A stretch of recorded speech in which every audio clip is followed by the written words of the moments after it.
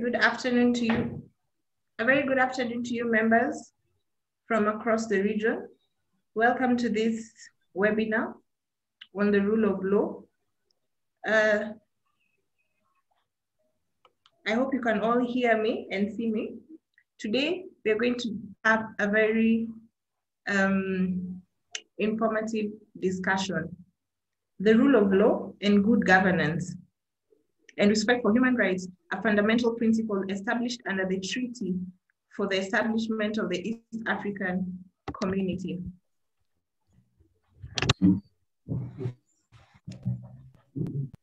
The treaty mentions the word rule of law at least 5 times, which shows the extent to which it is a critical and necessary requirement in the community's quest to fully integrate. Besides being one of the basic requirements that any country applying for membership to the community needs to fulfill, the rule of law is also one of the identified fundamental and operational principles that the East Africa partner states undertake to observe all the time while attempting to achieve the objectives of the community.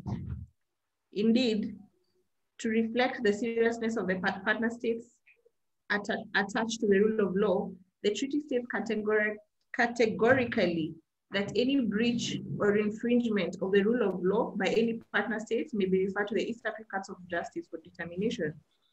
This, in line with that, the East African community is witnessing increased deterioration in the rule of law, good governance, and respect for human rights. I believe we can all attest to that. This is manifested in, among others, regular, fraudulent, and violent elections, resistance to peaceful transfer of power from one government to another, endemic corruption, insecurity, and chronic conflict, the growing threat of international terrorism, pervasive violations in fundamental rights and freedoms, and the persistent attack on media freedoms. As a result, the East Africa Law Society deemed it fit to set up a rule of law committee so as to address some of these issues within the society. This afternoon, we are delighted to be joined by presidents from across the region, from the 6 countries in the region, to us about the rule of law.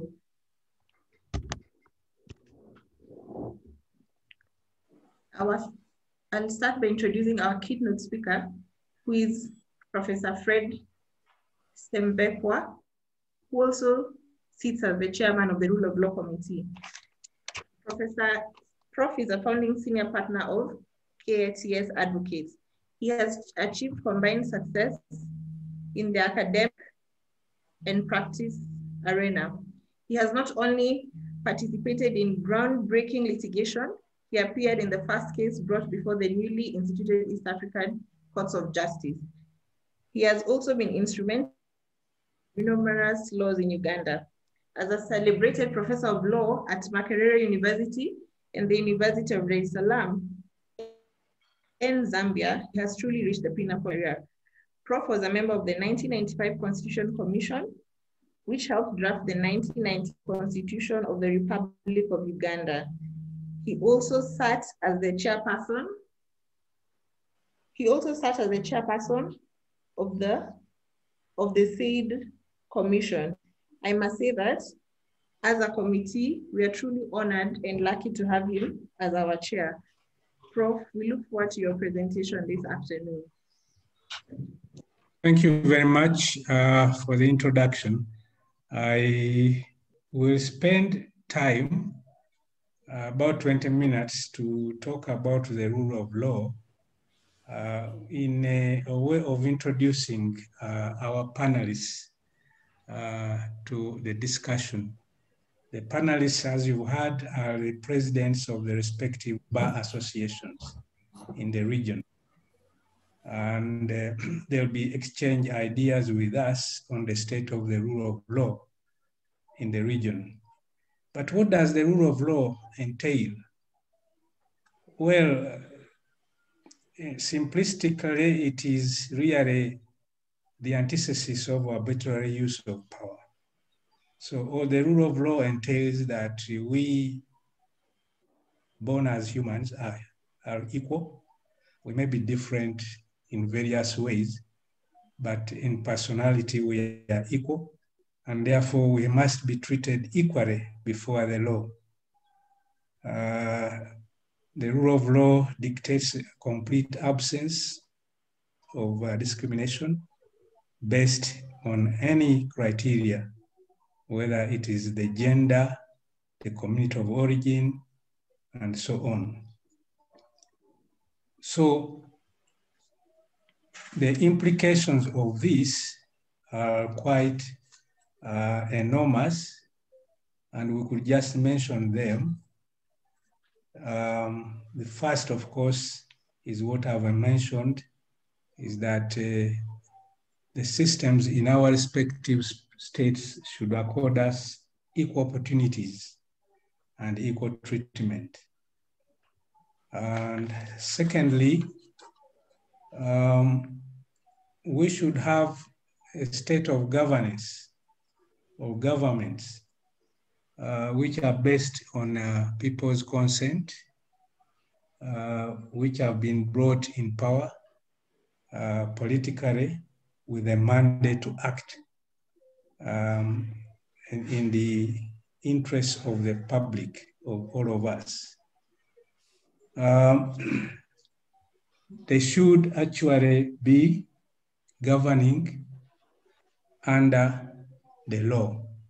And these are laws that must be promulgated in a transparent manner by bodies that have been accorded mandate through elections, popular elections. So the other implication is respect to human rights. The protection of human rights is essential under conditions of the rule of law. And the focus should not be on only political and civil rights, but in modern times, this has been extended to all sorts of rights, economic, cultural, and so on. This, of course, includes the gender rights. And for us in the region, we now have, under the East African Community Integration System, a range of new rights of the community, which includes free movement of our people throughout the region, free movement of services, including professional services, where we are concerned as lawyers, free movement of workers, and free movement of capital. All these should be protected and respected. So this also implies the existence of organs and institutions in support of democracy, which are representative both at national and local levels, at parliament and district or other local government levels. And these should pass laws and also provide oversight over any organ or institutions that exercise power on behalf of the people. Moving on, we should have, under the rule of law, a system of settling of disputes, because when we exercise our rights and freedoms, there are bound to be conflicts of interest, and that requires that there is a system that is involved in resolving disputes, a justice system which is independent, not under the influence of any person or organ, which has capacity, resourced, and is respected That is what is required in our respective states and at regional level under the rule of law. We have other institutions in support of democracy, and these are also essential for purposes of upholding the rule of law. We have institutions that are involved in management of elections, that is to enable the people to choose their leaders in a free and fair manner. So we have election management bodies in every state. And these, under the rule of law, should be constituted in a transparent and a competitive manner. They ought to be assisted, resourced, and treated as independent, not simply baptized as independent, but actually conferred independence, which is necessary for their work. In addition to this, it's necessary, and most of our states have instituted other institutions in support of justice and the enhancement of human rights. Examples are the human rights commissions that exist in Uganda. There's also one in Kenya. In addition, there should be institutions in support of public accountability, because the rule of law also involves that all players in governance and in protection of human rights are accountable to the public. And these are also institutions that should be independent. I'm talking about institutions like the Commission for Administrative Justice of Kenya, or Inspectorate of Government in Uganda, or the Ombudsman of Rwanda, and similar institutions in other states. So from what I've stated, it is obvious that the rule of law is not about rule by law. It's about rule that is not arbitrary. It is a very antithesis of abuse of power.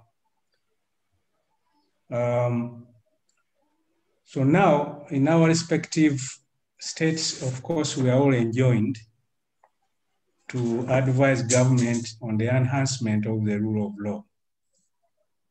And East African Law Society, where we gather today, is an important institution for purposes of advising on the observance of the rule of law in the region.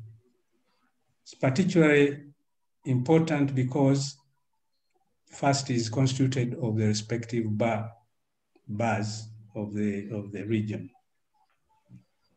And secondly, as the chair of the webinar has stated, human rights are central to the process of integration in which we are involved.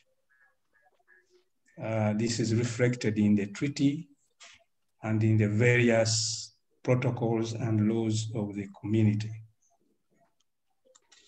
We also have the East African Court of Justice, which is set up to ensure that the rule of law, governance under the treaty is observed. East African Law Society has a special observer status at the East African community. And hence, it is incumbent upon us to ensure that we play our proper role in trying to advise both at a national and at regional level. and to intervene in a democratic manner where necessary. So today you've been informed that a rule of law committee has been set up, and it is hoped that the rule of committee will be the channel through which messages will come out, statements will come out to every player about the necessity for observing the rule of law, through which there will be practical interventions, whether through court action or otherwise. So I'm happy that I'm speaking at this webinar, which is one of the first of the series of activities that East African Law Society will hold in the area of the rule of law. And I invite our presidents of the respective bar associations to interact with us over the state of the rule of law in the various aspects that have been mentioned. How are we faring? Do we have democratic governance? Do we have observation of human rights as expected? Are organs and institutions of democracy and accountability function or how to function? All these and other matters are areas for discussion, not only at this webinar, but probably in a series of webinars that will follow. So let's talk candidly in the interests of our respective states, and particularly in the region which we want to integrate, not only economically, but also politically. It is impossible to integrate where there is no convergence in matters of good governance, in matters of the rule of law. And when you talk about the possibility of political federation, that will never be achieved unless we reach convergence in respect of good governance and observance of the rule of law. That means that all states must move together, and it's the duty of East African society that to ensure that this progress is made towards convergence that will assist the people of East Africa to integrate, develop economically as well as politically. I thank you very much.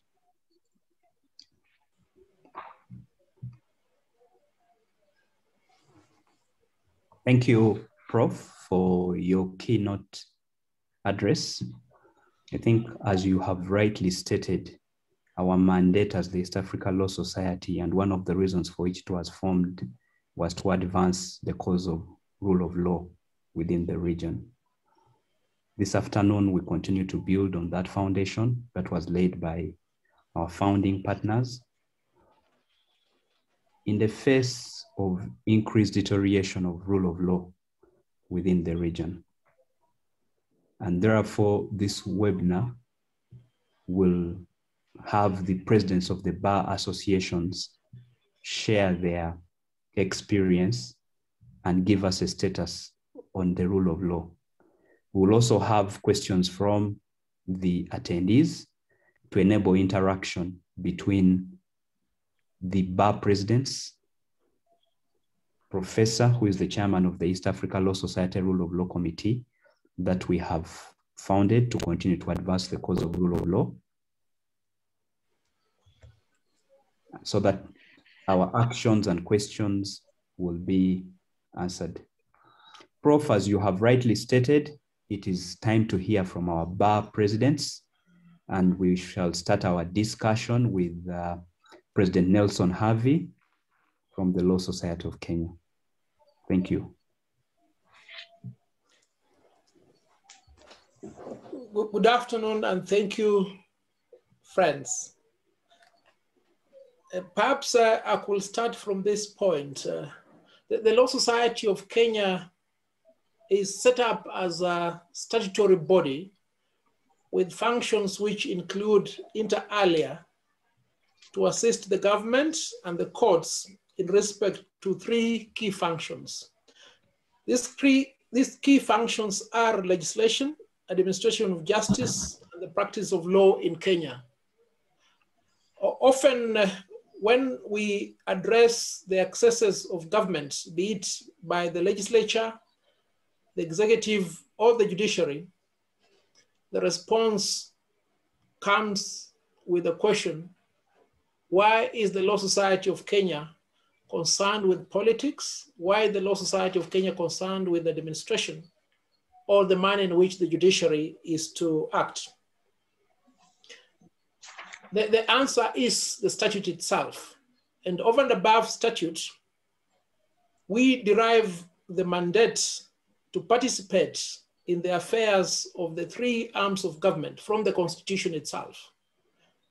I will start with legislation, where under Article 119 of the Constitution of Kenya, everybody has the right to petition Parliament to enact legislation, to amend or repeal legislation.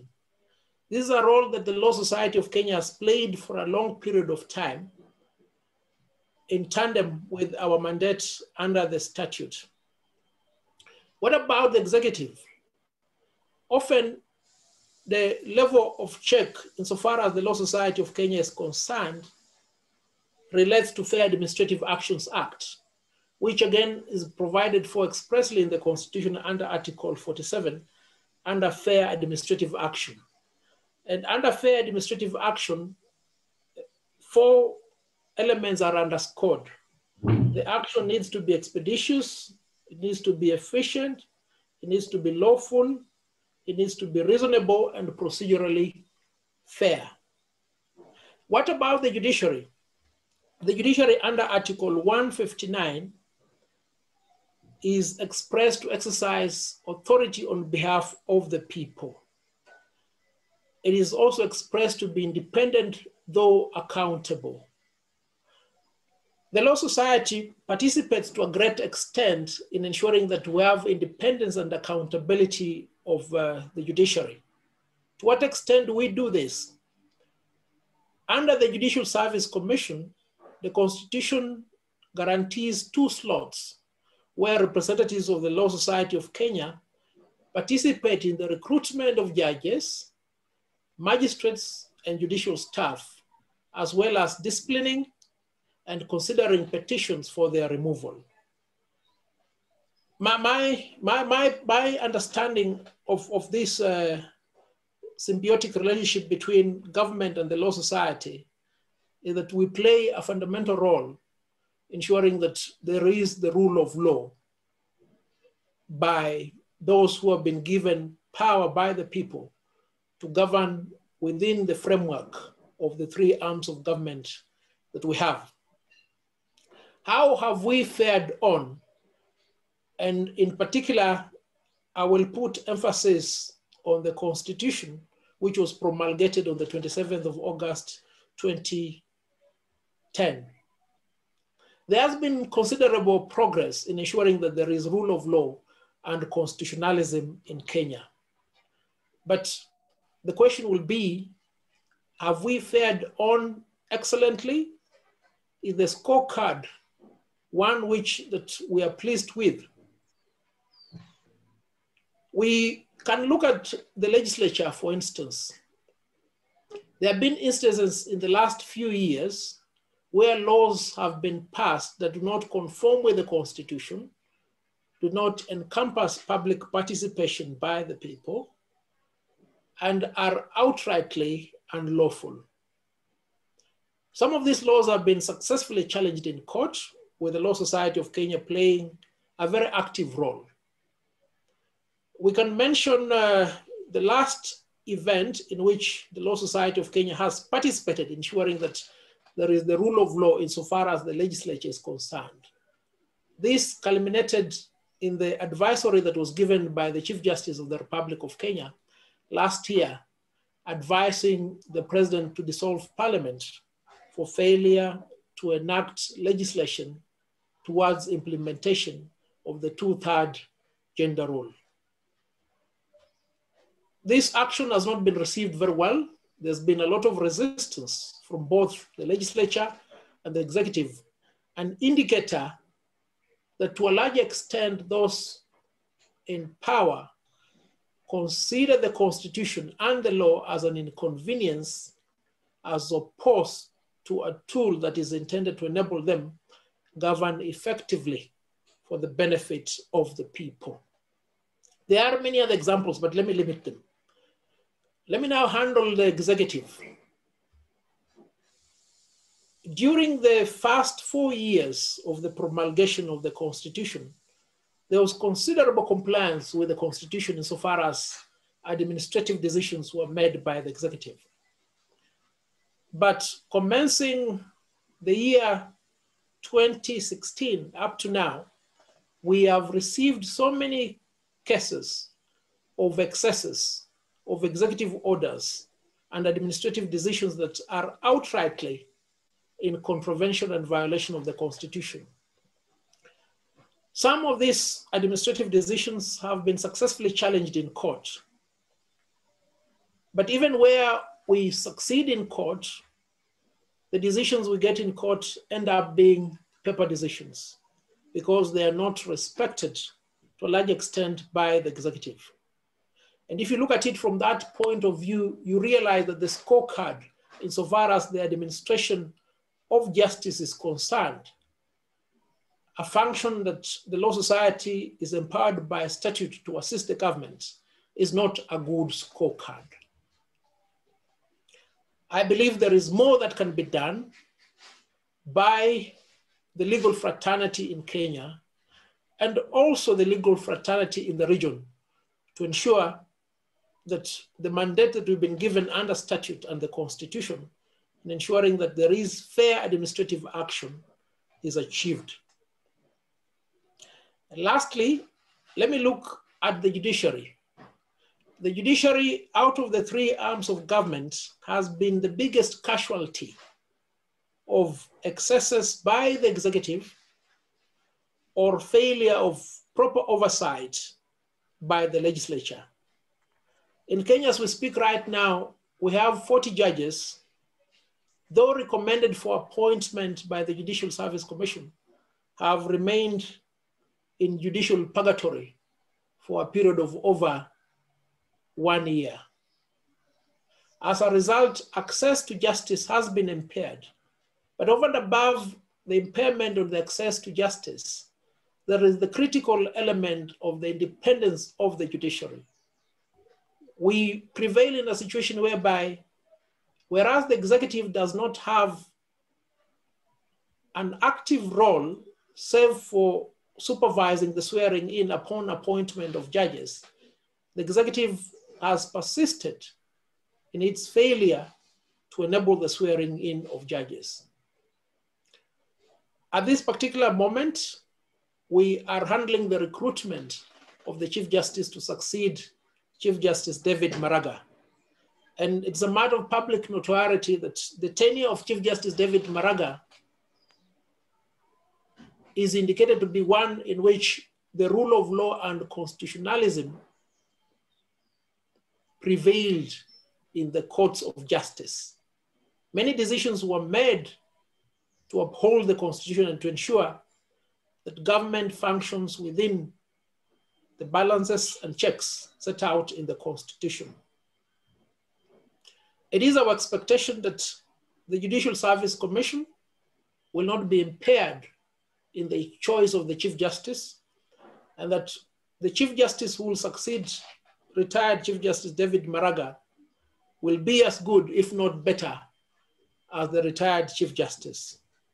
Again, this is an area where the legal fraternity in Kenya will have to play a fundamental role, first through our 2 representatives to the Judicial Service Commission, and secondly, as an overall oversight within the ambit of the objectives and functions given to us under statute. But I think I can proudly say of all the countries within the region, perhaps there is greater democratic space in Kenya.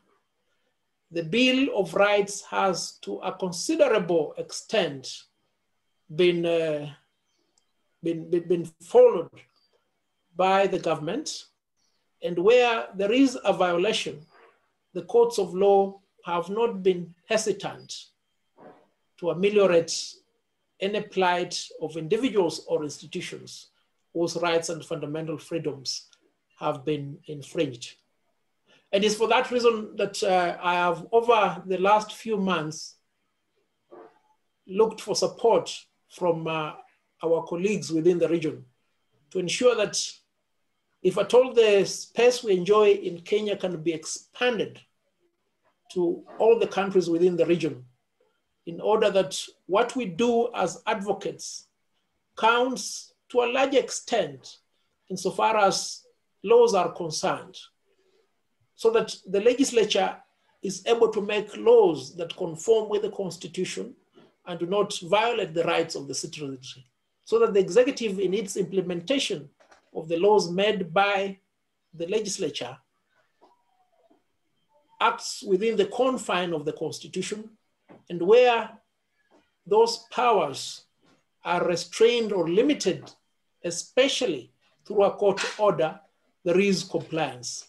But above all, it is very important that in the region, we have judiciaries that are independent and accountable. And nobody is better placed to ensure that accountability and independence than the respective bars of the countries within the East African region. In conclusion, I would like to say that much as the scorecard, insofar as the rule of law is concerned in East Africa, is not so good to write home about, I don't think we need to despair. There is hope if all of us work together to ensure that constitutionalism and rule of law prevails now and throughout the time that the rule of law is supposed to govern a constitutional democracy in Kenya, in Burundi, Rwanda, Uganda, Tanganyika, Zanzibar, and Southern Sudan. Thank you so much.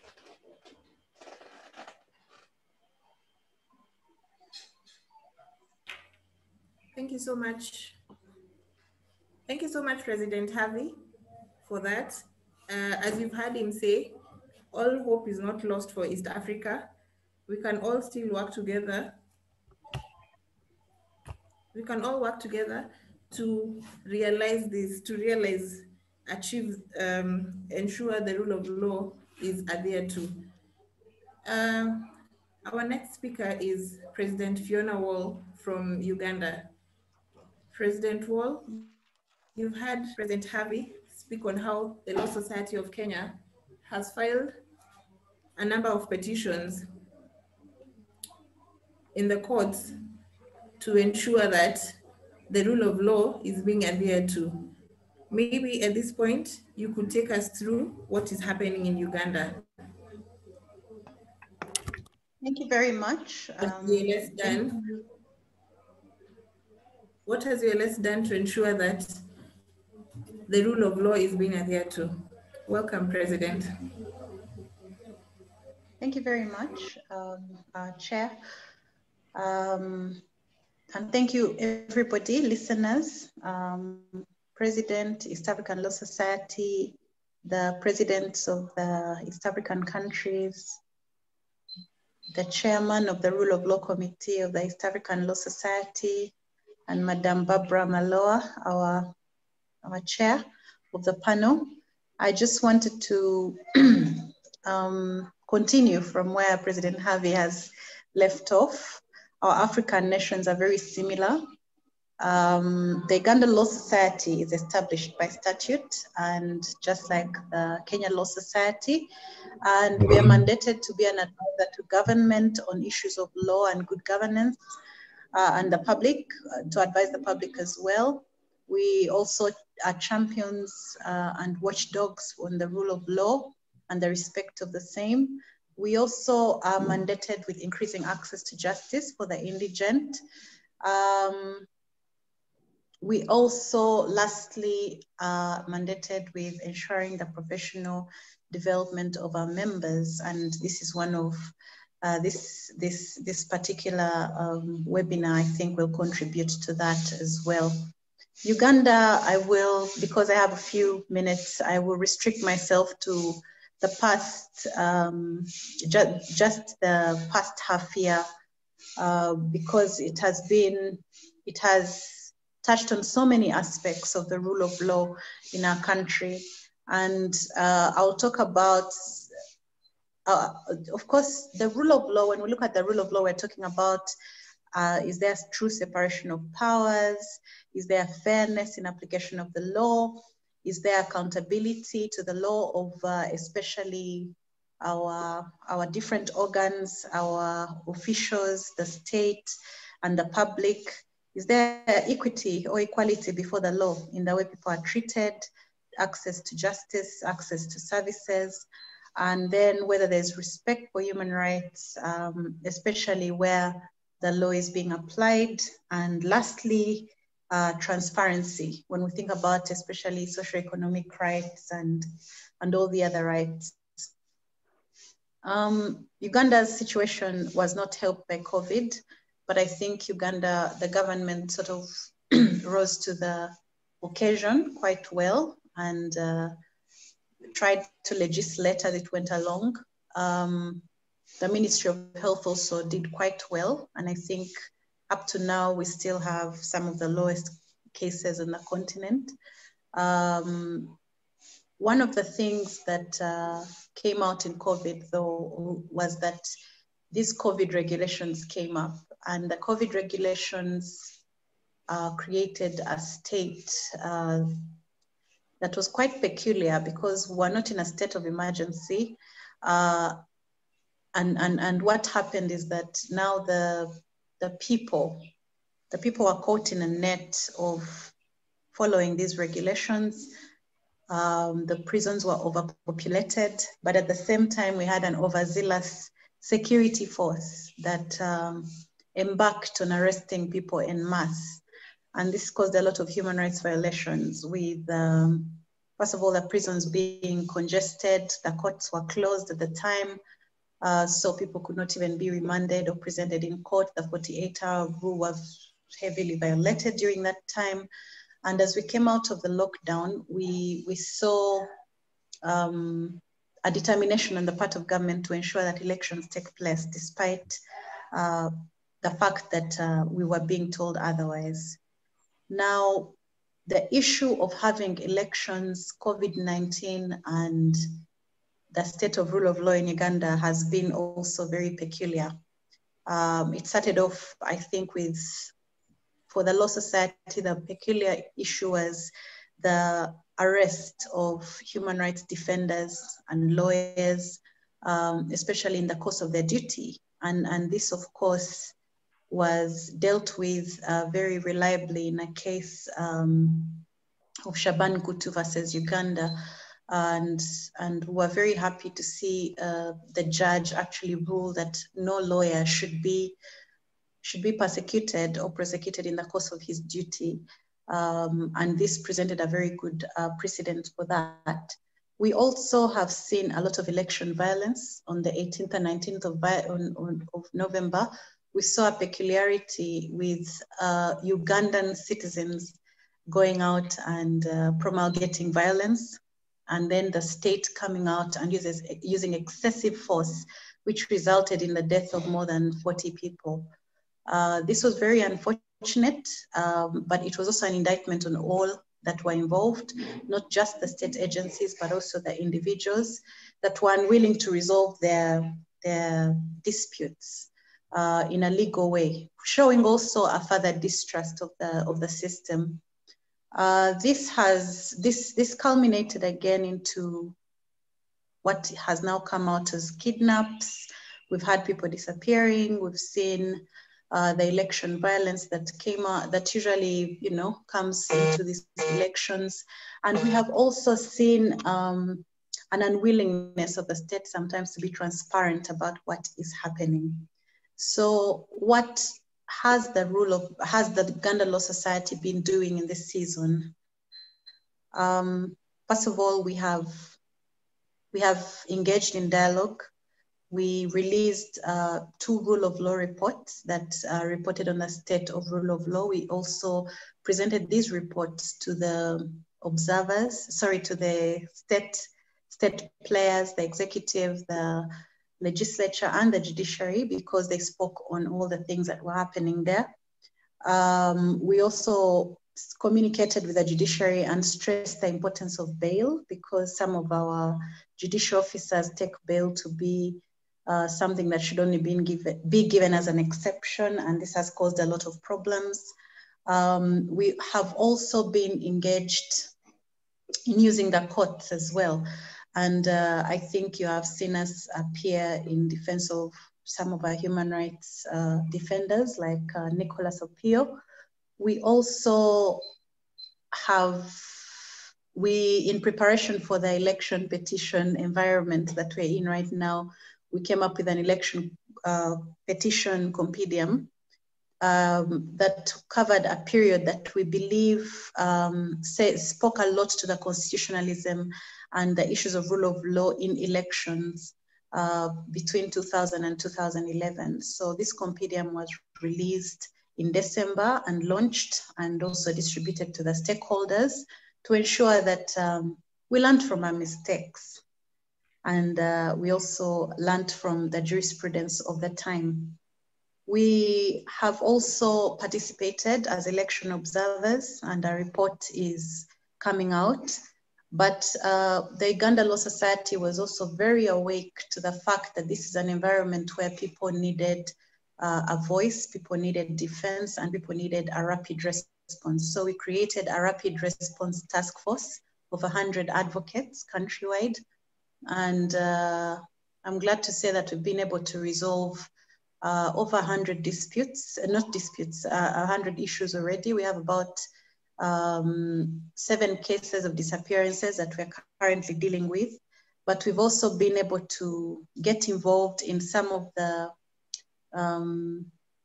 disputes that the state had with some of the political players, and try to broker peace. We have petitioned Parliament on various legislations. As Harvey said, sometimes the Parliament might not be that willing to play their role. And we have 3 legislations that we've been championing with all our resources. We have the Legal Aid Bill. And the Legal Aid Bill is really to ensure that everybody in the country gets legal aid that needs it. And this legal aid bill has been a thorn in our flesh because the state does not want to take responsibility for it. Legal aid in the country is, Uganda Law Society runs the largest legal aid project in Uganda with about 23 towns. And we've been able to do about 65,000 people in the last 25 years. However, when you look at the numbers of how many people actually need access to justice, when you look at the problems we have, refugees, we are the largest refugee receptacle in the region. We have justice issues that come from SGBV. Just the last 3 months have created enough justice issues to keep us busy for the next 2 years. So because of these issues, we want the legal aid bill passed, but the government does not want it to have a financial implication on the budget, which is very unfortunate. So one of the things that we've been doing is petitioning. We petitioned the Speaker to ensure that this passes through. We also have the Human Rights Defenders Bill, which we think is going to go a long way in protecting human rights. Human rights defenders, because currently they're not recognized, and a lot of them, especially the journalists, you've seen the Uganda Communications Commission increase on the aggressive regulation that is actually creating such a stiff environment for the media and the media players. So we need the Human Rights Defenders Bill to pass so that situations like what happened with Nicholas Opio do not happen. We've also seen the Sexual Offences Bill that we've been agitating for and asking Parliament again to pass. Our fight with SGBV and sexual harassment has been a long one, and we've seen a lot of it happening in schools, and it's gone unchecked for a long time because we do not have a register of sexual offenders. So the Ministry of Education transfers problems sometimes without even knowing. So we have this Sexual Offenders Bill, which is going to probably be the first legislation that recognizes that the victims of sexual offenses are not only women. And that will also say a lot to the way that sexual offenses are tried, the sensitivity, because we've had a lot of problems with judicial officers and prosecutors and how they treat the victims of sexual offenses and even the defense lawyers. So we believe that this will change a lot in that aspect. And these are the three bills that we've been agitating for and advocating for in Parliament.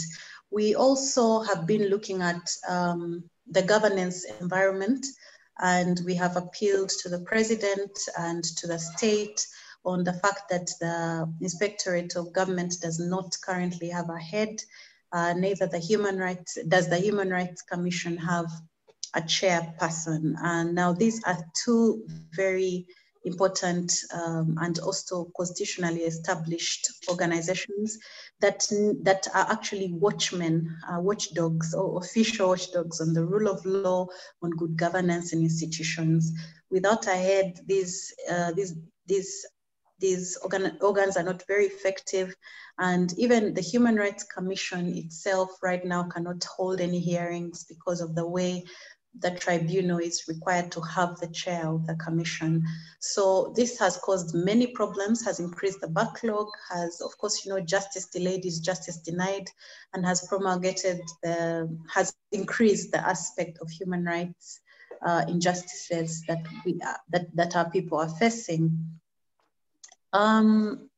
We also need to, there are two things that also came out during the elections: the unwillingness sometimes of the political players to follow the regulations and their treatment, and sometimes the careless remarks they made about the COVID-19 regulations, I think, increased the spread. And in December, we saw almost vertical spike in the increase of the COVID-19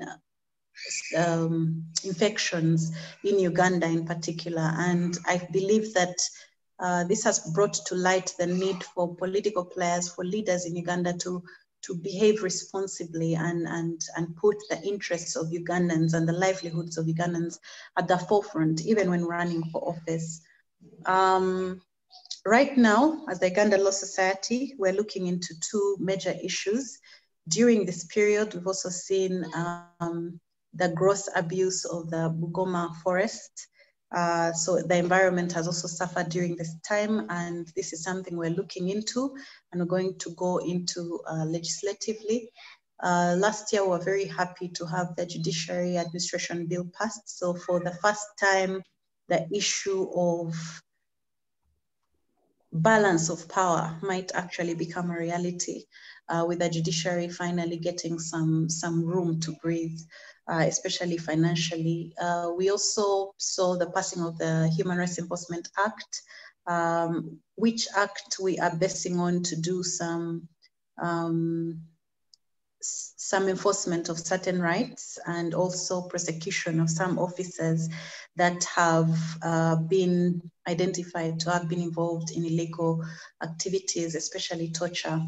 We've also seen, as the Uganda Law Society, we have engaged in dialogue, we have released statements, and we've put into public the issue of the use of undegazetted detention centers, the issue of people disappearing and the kidnaps, the issue of torture.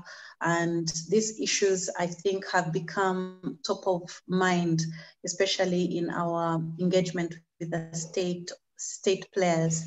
So as we speak, we're actually preparing some action. We had an EGM and our members resolved on some issues that we're handling. And I'm also very glad to report that currently something that our legislators let us down in was pass an act on professionals, adding 100,000 shilling tax to our practice, to every practicing certificate of every professional, which not only discourages practice, but also causes issues with, we're trying to encourage professionalism, but now taxing people in a place of COVID, in the time of COVID, is like, it's like just killing the profession. So we are in court right now. We're in the Constitutional Court. We've put up a petition against that. We also went to the court over the Trade License Act, which was, again, double regulation for lawyers. And we were successful. And then the other professionals asked us to represent them. So we're also doing that. We've put a petition also in Parliament, in court. And these are some of the things that Uganda is doing, and this is the environment within which we are operating. Thank you very much.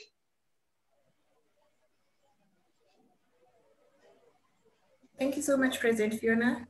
It's very encouraging to hear that you've actually been in office for quite a short time, but you've already managed to achieve so much.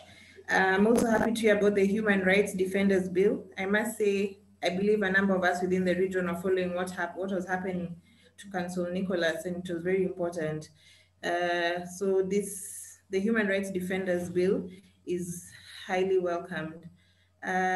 Before I move to the next speaker, just a few comments from our participants.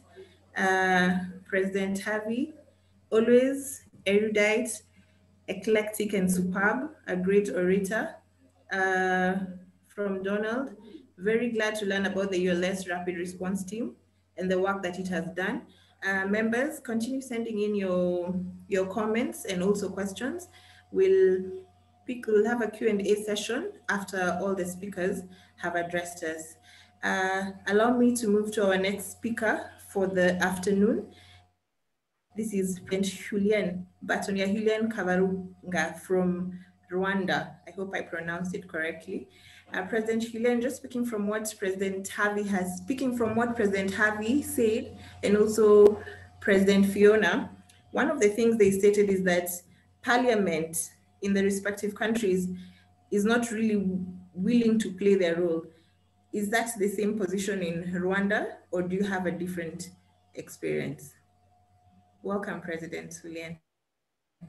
Thank you, Barbara. So I will be following what the other members has been saying, is that they are doing a little bit better, but they can do more. What we say about the parliament is that many laws are being enacted by members of parliament and challenged by the society, bar association, civil society afterwards. So there may be, we are requesting as a bar association, a better communication from our MPs, parliament, to know in advance what they are discussing, to engage a little bit more with those associations and people being potentially impacted by the laws that they are discussing and impacting. So they are members of the society, but sometimes we have a better understanding of what they are doing. When the law is enacted, we are the lawyers that will be protecting those rights. We are the lawyers that will be fighting for people, citizens. They are also that have been electing them. So in Rwanda, we are fighting as a bar association to be much more involved in what is being produced. And the certain element is that it's the same within the region and even worldwide, that government tends to have more power, more resources, and more people to work on legislation, to work on issues of the society. And Parliament and the judiciary have issues usually of time and means. Like for the judiciary, we have been always fighting that when a judge, to be independent, he needs resources, he needs offices, he needs to be able to issue decision on online court. He needs to be comfortable having electricity in his office, having access to that internet at home and at his office. So it will allow a clear separation of powers and a clear rule of law within the decision that we are expecting from the judiciary. So those are the issues I could mention for equality before the law. That is one of the principles of justice. It means also what Fiona was saying, that there is a legal aid fund that is needed.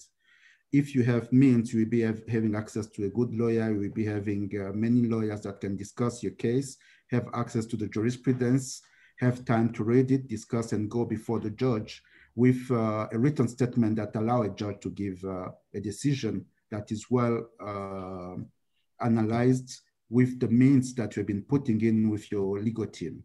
Legal aid funds will allow the bar association in the region to have access to those funds and be able to provide pro bono services to many people.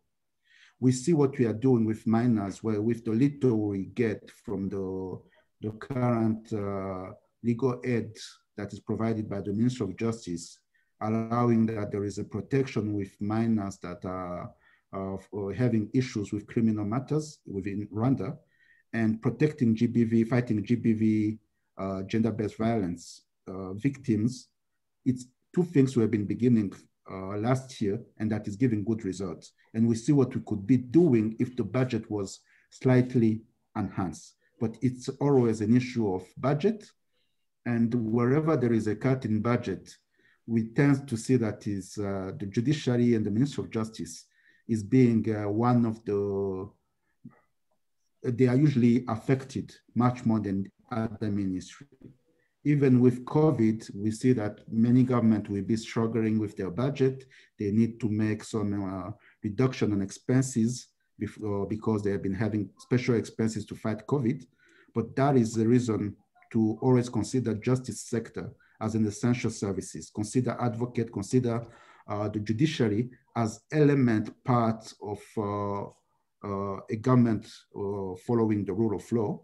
So in Rwanda, we have been having a government that has been putting measures, anti-COVID measures to protect citizens, and they have been doing well. So we are happy on that sense, but the element of communication that was going with it was creating, especially in the legal fraternity, a surprise. So willing to know, can we have those measures that are needed, that everybody knows that it has to be implemented, but if they could give 1 or 2 days before of timing for being, having the time to prepare, having the time to know that we have some right, having the time to challenge if needed, or to give advice.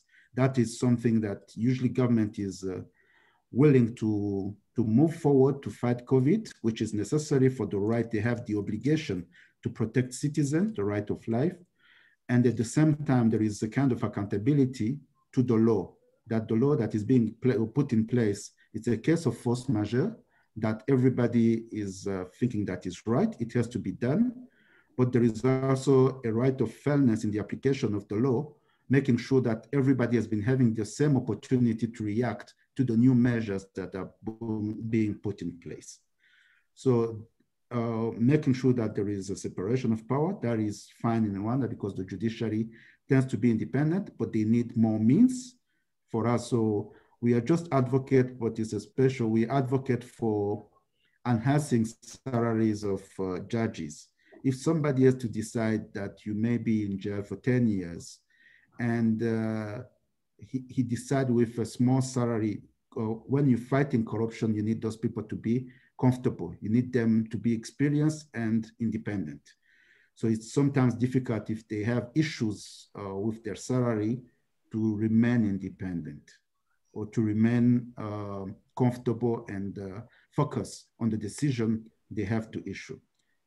So that the other element the Bar Association in Rwanda is fighting for is participating in the decision-making. That was your question, Barbara, for engaging with members of the parliament, engaging with the Law Reform Commission, engaging with the Ministry of Justice, discussing with the prosecutor, National Prosecutor Office, and arresting somebody is an exception.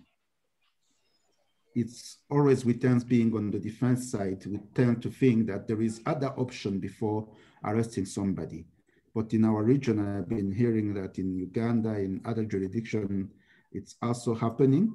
In Rwanda, there has been some effort with the Rwanda Investigation Bureau that was following the police and the criminal investigation department that was there before, but they need more trainings of their officers for respecting advocates when they come and when exercising their duty. And there is also an issue of training that is needed and awareness of the rights of somebody on being arrested or being investigated. So those are the point we have been having and discussing with our authorities. And when fighting corruption, because in Rwanda we have a policy of zero tolerance on corruption, but it can have some negative impact when, as soon as somebody is being investigated for corruption, you may have officers stopping his bank account, stopping a transaction, financial transaction that was ongoing, and having an impact on his access to justice, because he has to pay a lawyer, he has to pay some school fees for the kids, he has to pay his staff, and those negative impact with a good legislation being in place, fighting corruption, but also making sure that there is no negative impact because of the implementation of that good law. So that's a key thing, that remaining sure that somebody being arrested is done because there is no other option. There is an alternative solution being planned to be implemented, like allowing him to have a system, an electronic system, allowing somebody to remain at home, to move within a certain area, but not being arrested, but being under monitoring of the Rwanda Investigation Bureau or the prosecutor office. So there is also a solution. We think that it's needed. It's working together, like we are doing with Bar Association in this forum under the umbrella of the EALS. And I salute the President Bernard for this initiative and his team. And I salute the committee of Professor Sempebwa, because that will be a forum where our members in each jurisdiction will be able to discuss rule of law issues, solution that has been provided. If it is solution available in Uganda and Kenya, will be also available for Rwandan. If there is something that we have been experiencing that is positive in Rwanda, we can exchange it with our members in EALS through the Rule of Law Committee on the level of EALS, and to make sure that in each jurisdiction we have that Rule of Law Committee that can transfer cases or transfer issues or questions when the need arise to our fellow representative in the Rule of Law Committee on the level of EALS. We need more training on the rule of law, because people tend to understand just rule of law without knowing what is covered, what kind of principles are covered by the rule of law. And the advocate needs to understand the right to be able to fight for what is needed. And if there is an issue, raise the issue on the level of the Law Society or the Bar Association for more advocacy.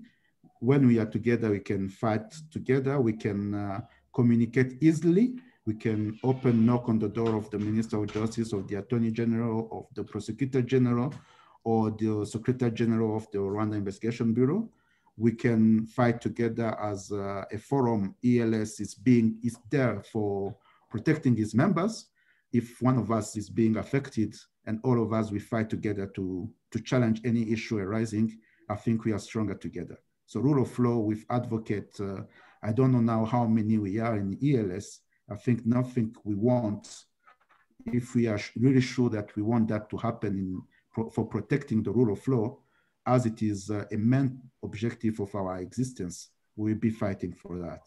So getting information, sharing information and experience, fighting together, finding solution together, it's what I can conclude on this, and I'm ready to answer some questions that may arise. Thank you.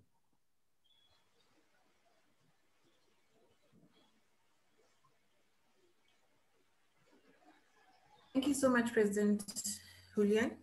Allow me to jump straight to the President of the Tanganyika Law Society, Dr. Rugemeleza, please tell us about the state of the rule of law in Tanzania. And as a country, are you on the right path? Okay, good afternoon. Thank you, Barbara and the East African Law Society president and all countries, presidents of our respective bar associations. I think when this kind of an endeavor is timely in the sense that our region is passing through very, very difficult times. The belief into the rule of law is somewhat diminished within the establishment cycles. Most of whom think that once you're in power, you can do anything. And your people are supposed to toe the line. But the whole essence of a civilized society is the rule of law, which means all people are under the law, and they are supposed to enjoy their freedoms under the law. And each and every person is equal before the law. The government is accountable to its people, adheres to the democratic values espoused by civilized nation. And the government is more than willing to enforce the judgments rendered by the courts. For that matter, our courts are also supposed to be independent. They're supposed to, and also the parliament are supposed to, our parliaments are supposed to pass laws which are constitutional, and also they advance the realization of human rights. This was more said in our Tanzanian case in the early 90s, the case of Chumchua, son of Marwa versus the officer in charge of Musoma prisons, where Justice Marusanya, I think, captured it very well when he said in the following words: I believe that the rule of law means more than acting in accordance with the law. The rule of law must mean fairness of the government. Rule of law should extend to the examination of the contents of the law, of the laws, to see whether the latter conforms to the ideal, and that the law does not give the government too much power. The rule of law is opposed to the rule of arbitrary power. The rule of law requires that the government should be subject to the law, rather than the law be subject to the government. If the law is wide enough to justify a dictatorship, then there is no rule of law. Therefore, if the rule of law, all it means that the government will operate in accordance with the law, the doctrine of the rule of law becomes a betrayal of the individual if the laws themselves are not fair but oppressive and degrading. The courts have to bridge the yawning gap between the letter of the law and the reality in the field of the rule of law. So we thought we had created a good principle in Tanzania when the High Court so proclaimed in that famous case of Chumchua Maru. But what has been happening lately, perhaps I think it shows that most of the gains we made in the 90s have somewhat been eroded. We see that some draconian laws are being passed, or some laws which are basically whittling away the rights of individuals are passed with impunity. For example, last year, all of you must have read the case of Christopher Mtikira, which is a famous case which was decided by the late Justice Rugakingira. And he talked about the issue of public interest litigation being a cornerstone of democracy and ensuring that the rule of law is adhered by all. And he said the rule of law, the Article 26 of Article 1 and Article 2 of our Constitution, they grant each and every person a right to ensure that there's a rule of law in our country, there's constitutionality, and at the same time, even if one is not directly injured, he or she can file a public interest case. What happened last year, after so many cases have been filed, most of whom were in the recent past have not been successful, but the few that sneaked in or were able to be sustained by the High Court, those eked some people in the government. Then now the Basic Rights and Duties Enforcement Act was amended last year by the Written Laws Miscellaneous Amendment Act number 3 of 2020, which basically now curtailed the standing to individuals to file public interest litigation. While Article 26 of Article 1 grants you a standing to file a case, even though you're not directly injured. Now, the written laws, Miscellaneous Amendment Act number 3 of 2020 says you must demonstrate personal injury. So you cannot file directly a public interest case in Tanzania, which is contrary to the Constitution. Just looking at it, a statute cannot abridge the right, the constitutional right. The standing is given directly by the Constitution. Now you see, you have people, the government went forward and basically requires that now you must be directly injured. If you cannot show a personal injury, then basically you don't have standing. And for us, we find this it's quite sad. You not expect this time, the year of the age, for such kind of legislation being passed. Then the issue about freedom of association, NGOs or civil society organizations are critical in ensuring that we have an accountable government. But and the NGOs are able to raise funds from many sources, domestic and foreign. But in 2018, the government went ahead and passed a regulation which requires that all NGOs that obtain funding from abroad, they must submit those grant awards to the registrar of NGOs and for approval. So you might have a grant already given or given to you by a donor, but and if it's more than 20 million Tanzanian shillings, then if you don't have the approval of the registrar of NGOs, you can't operate. So it means the NGOs are at the mercy of the government. And for that matter, you take it there, they say it's not in our interest. And you go, another thing, even the constitutions of NGOs are supposed to be somewhat similar. There's a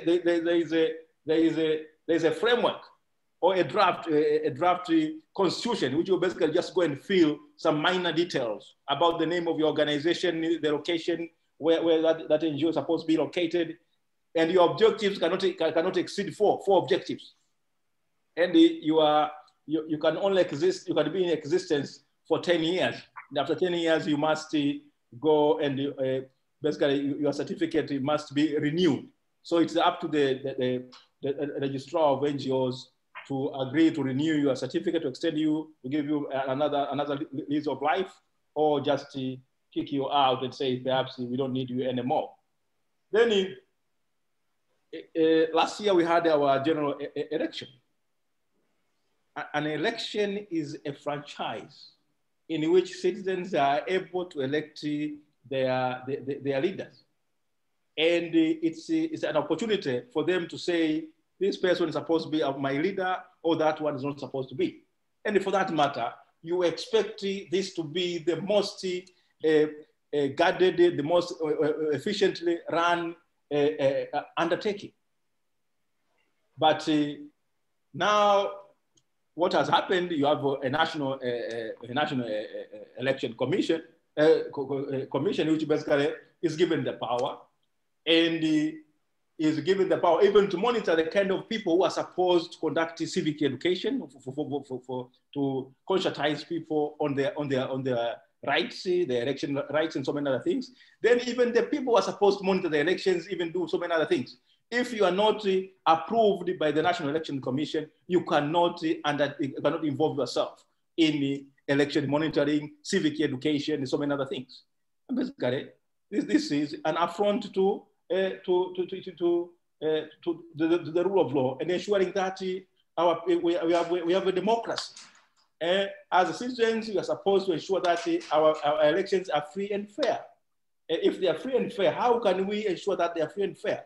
The election bodies are supposed to be independent. But of course, we have an election commission, which is nominated by the president. And the commissioners can be hired or can be fired at any time by the president, who most of the time you might find is also a candidate. And you expect him or her to be there, to be an independent arbiter. This is asking too much. And so for that matter, you find that what happened last year is something laughable, to say the least. And you are told you had an election, but basically your conscience does not tell you you had a free and fair election. And basically it's out of what we have in our laws. And that's where some people basically, the political parties, in a strange way, most of the time after elections, you have a lot of election petitions being filed in court. That was not the case last year. While the courts and the lawyers were trained, they received a lot of CLE trainings on election laws and so many other things. I think only 4 cases were filed last year. I think 2 for against the members of parliament, for then 2, I think, for those people, for the councillors elections. So basically, people say it doesn't matter. The outcome is already determined. So why should I waste my time and go to court? So I've talked about cases, many people being arrested and being charged with cases, with money laundering cases. And the money laundering is not bailable here in Tanzania. And once you are charged with money laundering, you are in for it. And some lawyers have been forced, some lawyers have been caught up because of the way our money laundering law is structured. Basically, most of the advocates here are potential accused persons. And for that matter, it's you are basically cowed. You have to submit yourself to the dictates of the government and the other people. So eventually, many cases that are still pending in courts, criminal cases, you find people are being forced to sign pre-bargaining, to enter pre-bargaining agreements, basically, to that they're guilty, so that they can reclaim back their freedoms. And the other cases, the cases will go on for 4, 5, 6 years, and you are being told each and every day that investigations are still undergoing, and for that matter, people stay in police custody. The Law Society has been complaining for many years. Last year, even in my Law Day speech, I said the same thing. Even this year, I repeated the same kind of complaint. So we are there. And then in terms of our laws, in terms of somehow we are being emasculated in the sense that our membership subscription fees that we pay, so our practicing certificate renewals fees that we pay annually, I suppose eventually will come from the judiciary and be directed to the Law Society or to TLS. And this law was passed way back in 1961. But to this day, the government has never remitted a single cent to Tanganyika Law Society. And with our increasing number of more than 10,000 lawyers, we expect that, we are estimating that over 1 billion Tanzanian shillings every year are being pocketed by the central government, the money which was supposed to be directed to Tanganyika Law Society. So I would say the rule of law is something that all of us have to fight for. If you don't have a rule of law, it means we have the law of the jungle. And some people who are in power like that. That's what they will enjoy. But the rest of us who are out of it, we don't want it, because we believe that, yes, it's not for you being muscular, that you should be able to dictate, or being born in a certain family, people of certain stock are seen to be more superior than others. But in a democracy, in a country that adheres to the rule of law, all of us are equal before the law. But we must ensure that we create strong and well-functioning independent institutions that understand their duties and they are able to discharge their duties. There have been a lot of setbacks in a number of years in our countries, but we as lawyers, I think it's incumbent upon us to rise to the occasion and keep forging on. Thank you very much.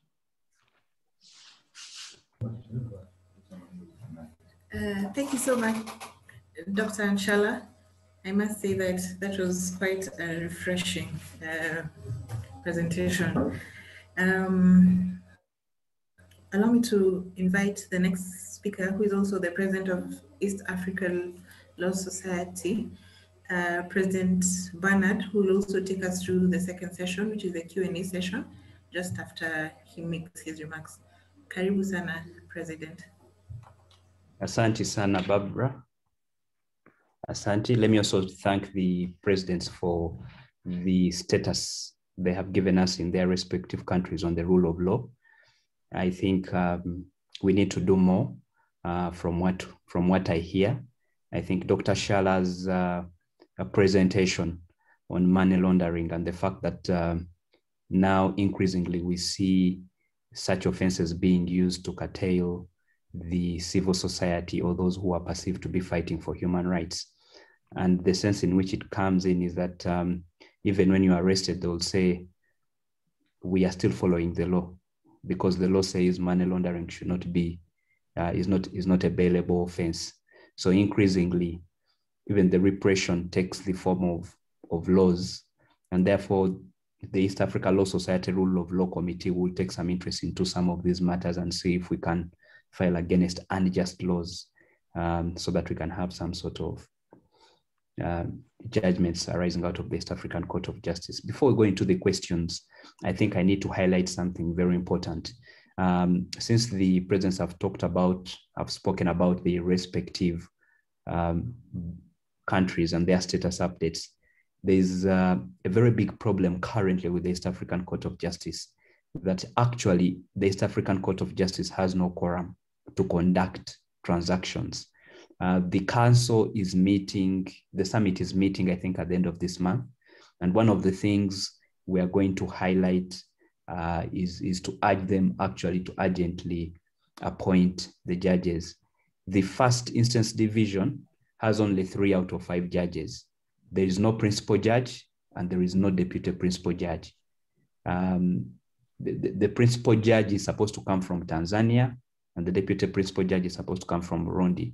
Of course, the rotational principle applies, and we are looking towards to Tanzania and Burundi to nominate these judges so that we can have matters that have been handled at the East African Court of Justice. This is a very big concern to us, and it is something that we are going to be advocating for and pushing for as we go towards the summit. The appellate court has 2 out of 5 judges, and there's neither a president or a vice president. And under the principle of rotation, the next president is supposed to come from Burundi, and the vice president will come from Uganda. So as you can see, urgently, we need to focus on advocating for the appointment of these judges. So as the East Africa Law Society, we are going to take this up also very seriously, and are going to urge the summit to prioritize the appointment of judges. Otherwise, we will not have any matters listened to. So it is something that is going to be very critical. I think the other point that I want to make is what we have seen, infringement of rights of the Fourth Estate. I think we have increasingly seen that, and there have been some matters which have been filed, for example, in Uganda. It is important that all stakeholders who are advocating for the rule of law, we as the national bars should be able to continue to protect their rights. And this is something critical that we increasingly see within the region. And as East Africa Law Society, we are also going to take up some of these matters on the advice of the Rule of Law Committee. So I want to thank the panelists for sharing their thoughts. I think in order to allow the attendees, the people participating, we're going to go into a question and answer session so that we can also hear from you. And after that, we shall have some remarks from the guest speaker and the bar presidents. So if you have a question, please raise your hand, and then we shall be able to choose you so that you can be able to ask your questions. Some of the questions have already been answered. If you go into the Q&A session. Let me ask Dr. Felix Chiprono, please ask your question.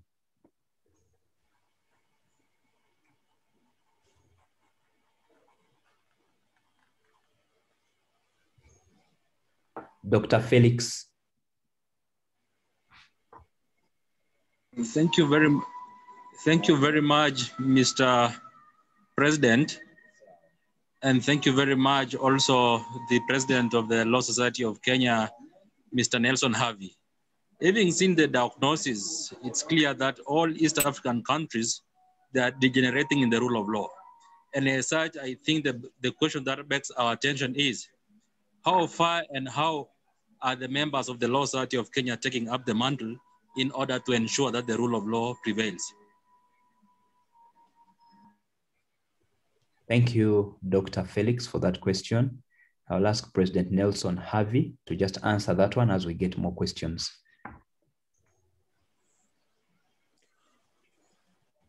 Thank you, Dr. Felix Kiprono. Your question is, how far are members of the Law Society of Kenya taking up the mantle to ensure that the rule of law and constitutionalism is upheld? A germane question indeed. Remember, one of the 3 key point agenda upon which I ran was to uphold the rule of law and constitutionalism. So far, so good. As we near the first anniversary of our term in office, we have done considerably well. And if there is any doubt as to how well we have done, I think the retaliation from the state is indicative of how well we've done. At no one point in time in the history of the Law Society, save for the time in the 90s when Dr. Gibson Kamau Kuria and Paul Mwite were at the forefront for the restoration of multi-party democracy, have we experienced retaliation from the state insofar as the Law Society is concerned. But I'm happy to inform that notwithstanding the resistance that we experience, at least we have the courts of law that are a bastion of hope in ensuring that our endeavor to sustain the law is not lost.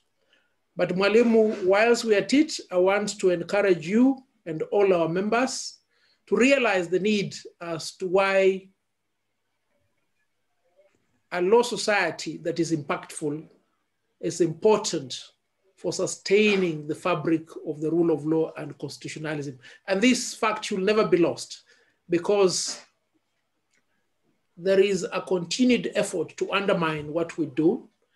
And as the leadership of the Law Society, we can only sustain what we undertook to do with the support of the members. And I believe we have received this support, and the support will always be forthcoming. Thank you. Thank you so much, President Nelson Harvey. And I think one point you quickly raised is the obligation of the members of the society. I think at some point, members think that this is a role for the presidents only. And yet it's very key in aspects of rule of law to have the support of the membership, realizing the importance that the rule of law plays in both our practice. I think one of the questions that is being asked is what are we going to do about it? And I think I would like to ask every bar president to just share an idea. But I will mention that as East Africa Law Society, we have constituted the East Africa Law Society Rule of Law Committee, chaired by Professor Sempebwa, and has representation from all the bars, including civil society and young lawyers. So we hope that this East Africa Law Society Rule of Law Committee is going to be able to contribute and advise the council on what actions we shall take together.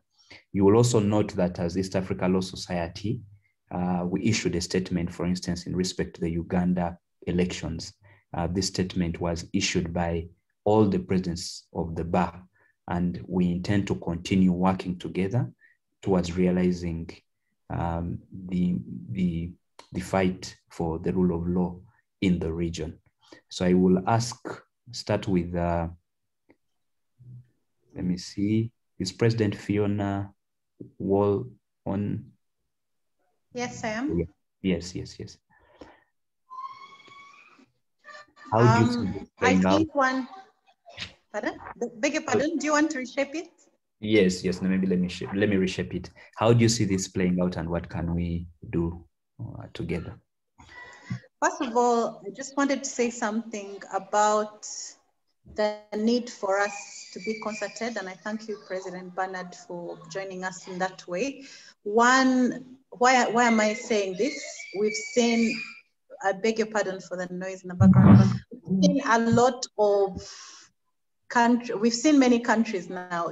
What's unique about Uganda is that during the elections, there's an internet blackout, and this has become habit from last year. And now we're seeing other countries, even Western countries, copying this very, very bad habit. This means that these human rights contraventions by the state can be habitual, can be caught, they're contagious, and that is why we should not sit and wait and be at peace when one state is suffering, especially an immediately neighboring state.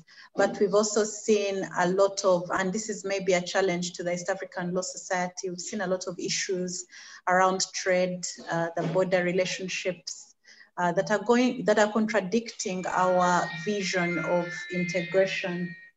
And I think that one of the things we can do right now is to document. The beauty about human rights abuses is that they don't have a limitation period.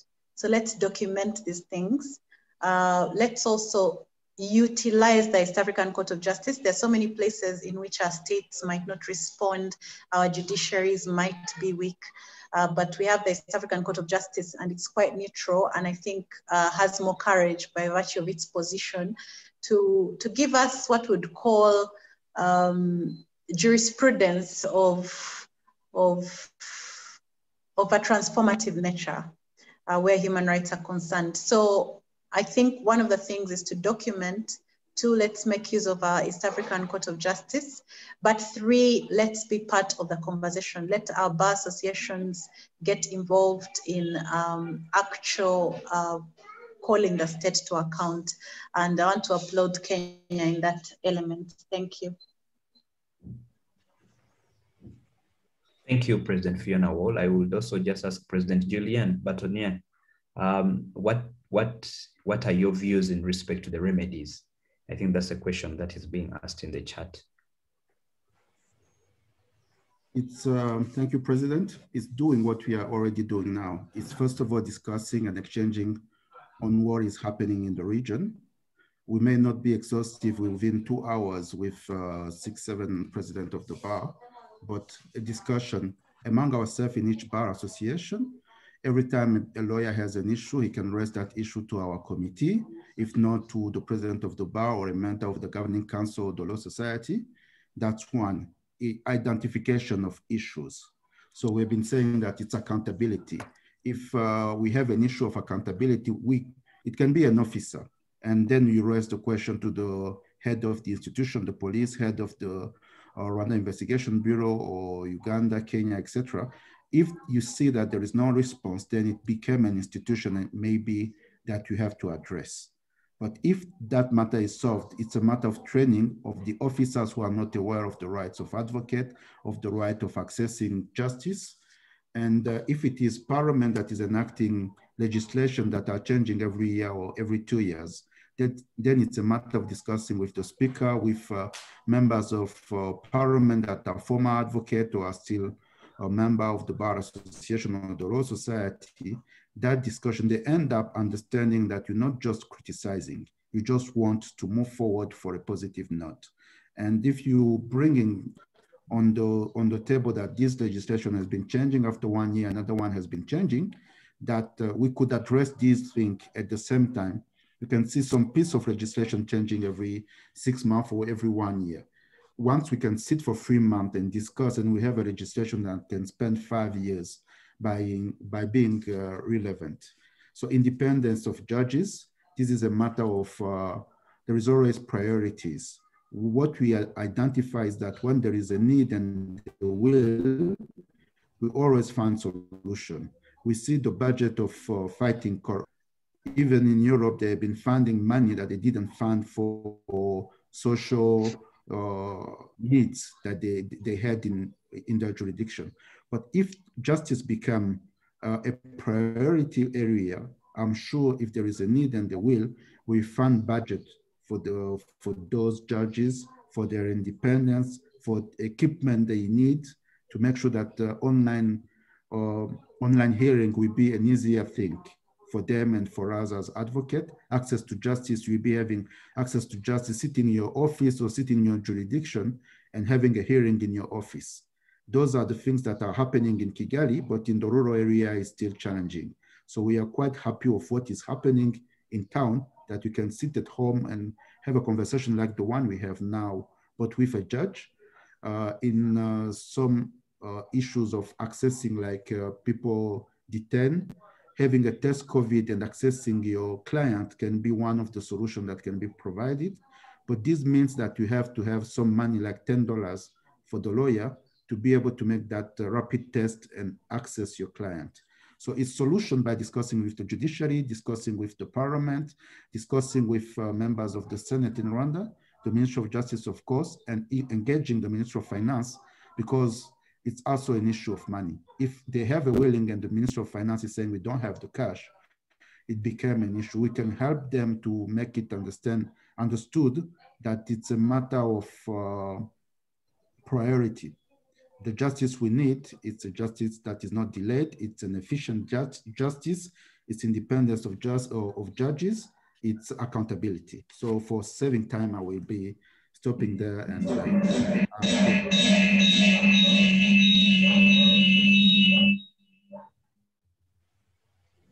Thank you, Batonier.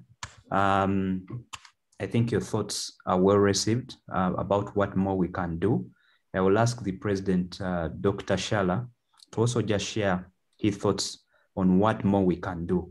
And I think one of the questions being asked to you, Doctor, is why was Advocate Fatuma Karume struck from the role of advocates at TLS?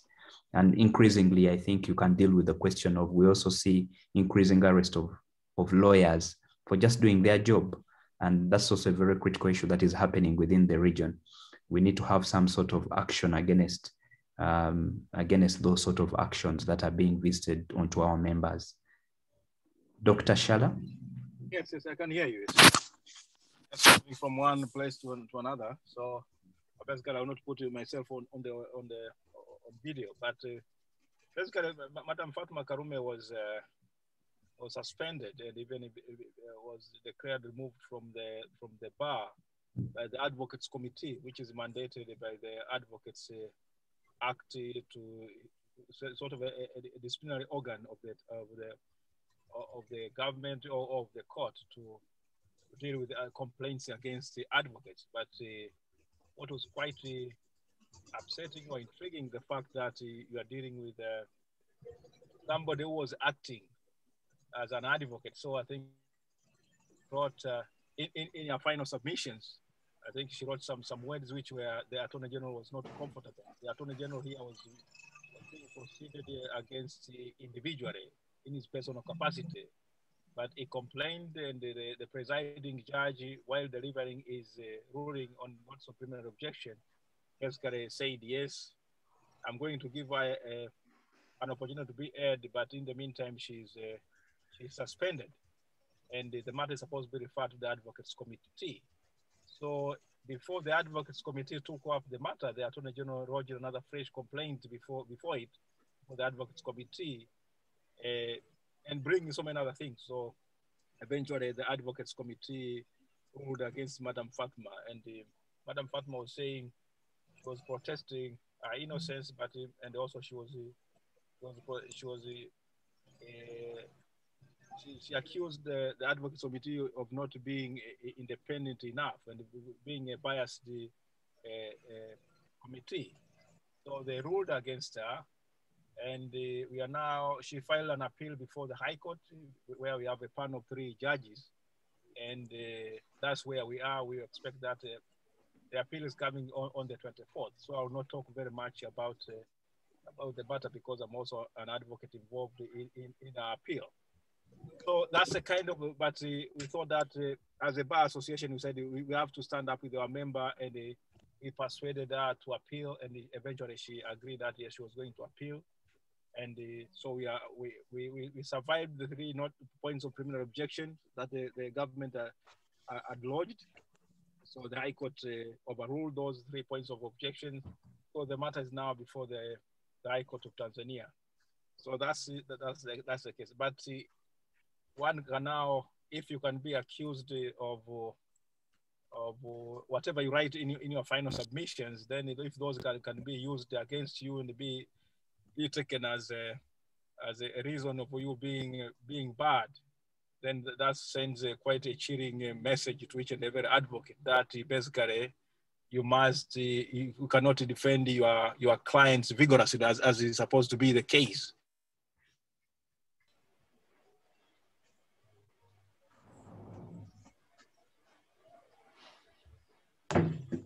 Dr. Shala? Okay.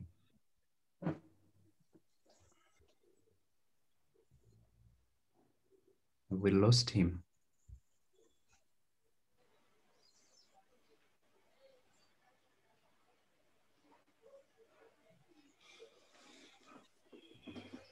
Dr. Shala? Could have lost him.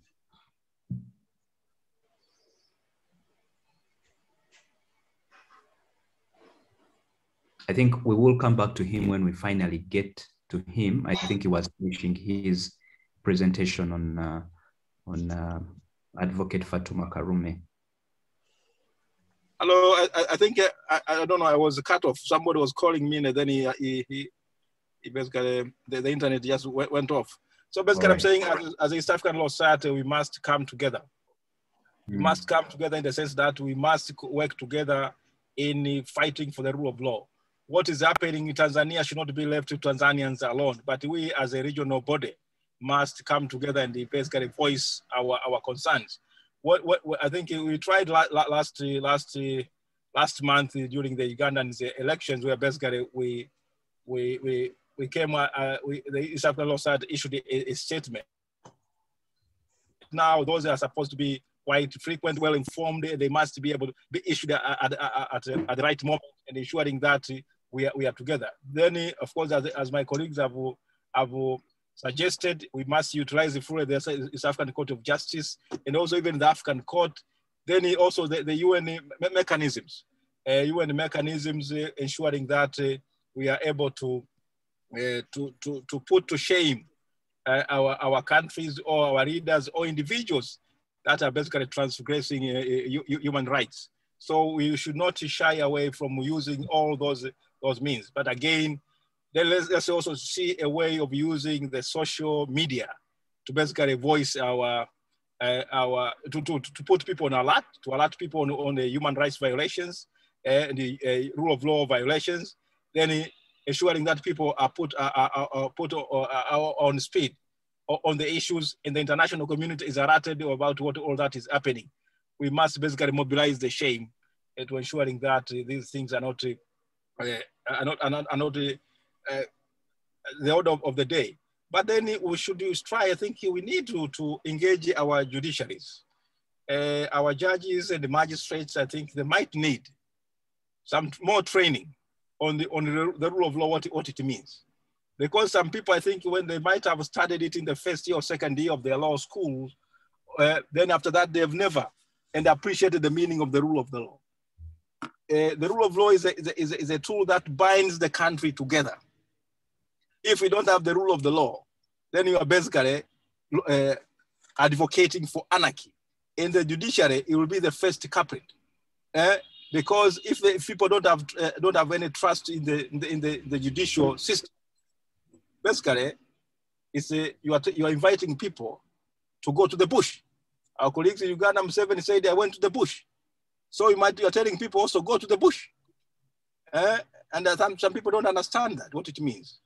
So we need to fight for the rule of law like as if our lives depend on it. And for surely our lives depend on the rule of law. Otherwise, we can't exist as a civil society. You want to have a well-functioning economy if you don't have the rule of the law. So business people require rule of law.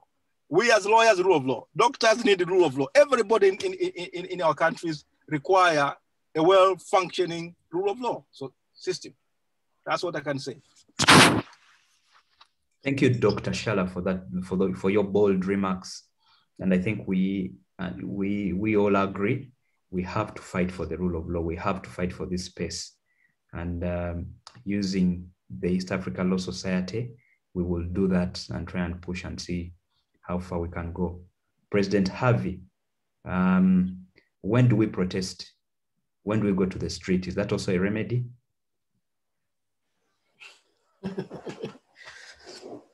Well, there is a popular meme in Kenya of General Che Guevara, which is quite appropriate to your question, when do we protest?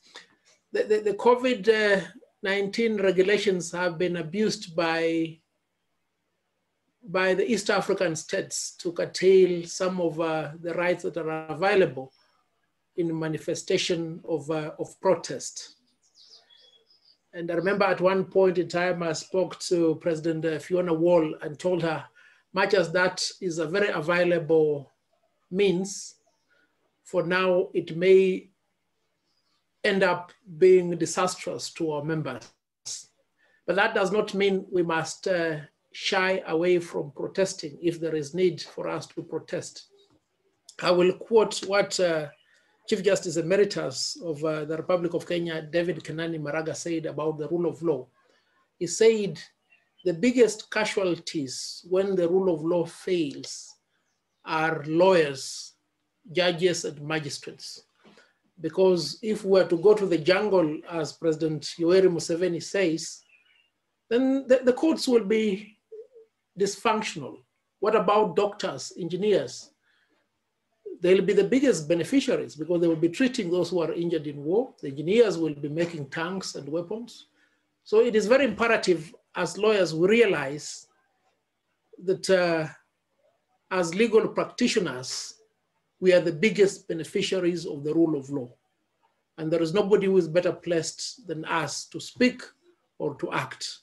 And notwithstanding any limitations, if necessary, we should always be available to protest, to boycott, but at all times acting within the law in ensuring that our voices are heard and our actions are felt. Thank you. President Bernard, may I say something?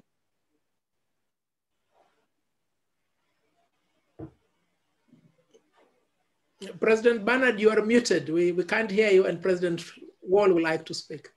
Oh, all right. Yes, I was muted. Thank you, President Harvey. I was waiting for you to direct us to go to the street. You seem to have taken a better view. Knowing that we can always learn from Kenya, given your advanced democracy. But what we are now clearly seeing in terms of the Building Bridges initiative, we see that there is intolerance to dissenting views. That we are clearly seeing. I think that is going to be something to watch out for in the next 1 year. I think when the referendum does happen, if it happens, and the elections. President Fiona, you wanted to say something? Let me give you. Yes, thank you, Bernard. Thank you, President Bernard. Somebody asked on the Q&A, and I think we missed it out about the MRI. The MRA, the Mutual Recognition Agreements, and the progress. And I thought that this would be a good opportunity to call on all of us as presidents of the bar associations, and of course you as our head to look into seriously achieving this, because most of the protocols have not been signed. There have been problems. At the beginning, all the presidents were on board. It was only our attorney generals that were dragging their feet, but then at some point, even some of the presidents fell off. So I think just to let members know where we're at, we are still, I think, waiting at the EALS level for a joint resolution, and we all sign. That's where it's at right now. Thank you, President Wall. We will have another webinar discussing East African integration and the MRA, and that is why I was avoiding that question for now as we speak about rule of law. Thank you for your response to it. And I think we will have that detailed discussion on the challenges so that we can be able to progress. Just before we proceed, I would like to give Mr. Donald there a couple of minutes just to discuss about the trend on rule of law in Africa. Donald has been the CEO of East Africa Law Society. He has also been he's also currently the CEO of Pan-African Lawyers Union. So where he sits, he's able to see the trend and what is happening in terms of rule of law within Africa. Let me give you a couple of minutes to just say something about what you're seeing and what your suggestions could be. Thank you very much, Mr. President Bernard Oundo, and also all our presidents on the call, President Fiona Wall, President Julien Kavaruganda, President Nshala Rugemeleza, who's my host president in terms of my office, and my own president of my parent bar, President Nelson Harvey. Thank you for having this conversation that is led by the apex leadership of the formal bar associations in the region.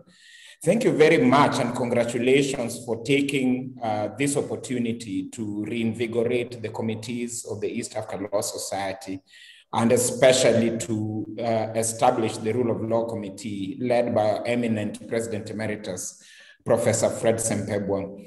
Indeed, the challenges that the region and the continent generally are facing are unprecedented. And we also have to take measures that are unprecedented, that are novel, that we've never done before, if indeed we are to be able to respond and protect our members and protect the citizens of the region. With regard to your question, President Bernard, what is happening in East Africa is pretty much what is happening in the rest of Africa. Only in the rest of Africa, at least we can talk of some best practices that we're seeing in a couple of places. In Botswana, for instance, where the President of the Republic made it very clear from early March last year that any measures that would be taken by the government would be completely within the rule of law, would follow the constitution, would be brought to the floor of parliament, and would make sure that the measures that are taken are proportionate and are not disproportionate with regard to the effects on the people. And he has pretty much kept that promise 12 months later. We could talk of the best practice of Malawi, where even in the middle of COVID, and with serious executive intimidation, the apex judiciary, the Court of Appeal, stood up to the intimidation and gave the best decision it could in the circumstances with regard to the presidential election petition. And we ended up going back into an election and the government changed. That's a best practice of a court that has stood up to executive intimidation. We can talk of a good practice in Ghana, which recently held its peaceful election. Nothing is perfect anywhere, but relatively peaceful. And whereas the losing coalition in the presidential election disputed the result, we are having a peaceful presidential election petition going on. Quite the opposite where we are seeing in Uganda, where the military is still on the streets and is really just intimidating citizens, abducting people, disappearing people, torturing people, people turning up severely injured and so on. But we've also seen quite a number of bad practices also on the continent. For instance, we could talk of Cote d'Ivoire, where the outgoing president, after having his 2 terms, launched upon a controversial interpretation of the constitution to run for a 3rd term, which he then was declared to have won. You notice that our lexicon has changed. In most African countries, we never talk anymore that so-and-so won. All we say is that the Election Commission declared you, because everything else is glaring. We can see, about the bad practice in Guinea, where the president has also insisted on a controversial amendment to the constitution to create a 3rd term, which he then was declared winner of. We've seen massively excessive use of force in Cameroon in dealing with the dispute involving Anglophone Cameroon, but even in countries that are not at war, like Nigeria, in dealing with COVID-19. I would say at the continental level, the Africa Centers for Disease Control and Prevention, Africa CDC, which is the specialist agency of the AU, has exhibited exemplary leadership on the medical aspects of COVID-19 in terms of bringing together the medical establishments, the governmental medical establishments of our countries together, in terms of having a team that interprets for Africa what is going on, in terms of collecting statistics and trends from within the continent, and in terms of providing guidance in how medically we should deal with COVID-19.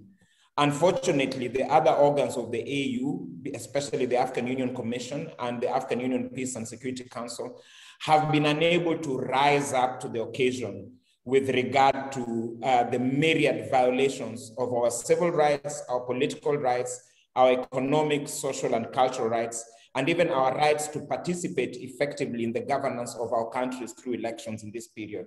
So there's a lot of work that ought to be done there to really strengthen these institutions, to make them be able to rise up to moments of crisis like this, which is why we established them in the first place. So I'll just end again by congratulating you.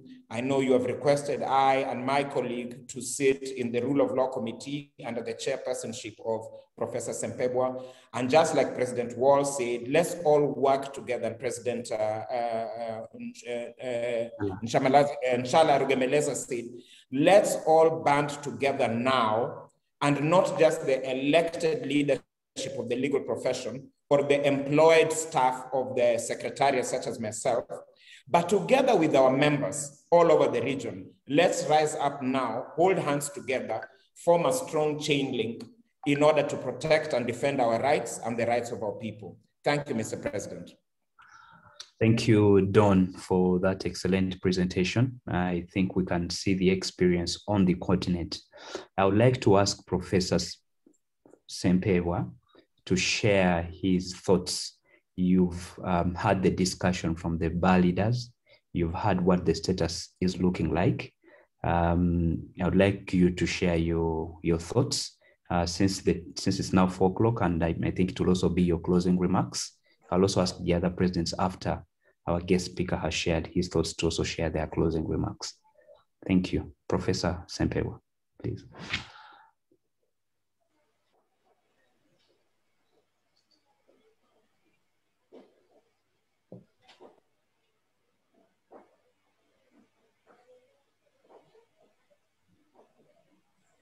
Professor Sempebwa.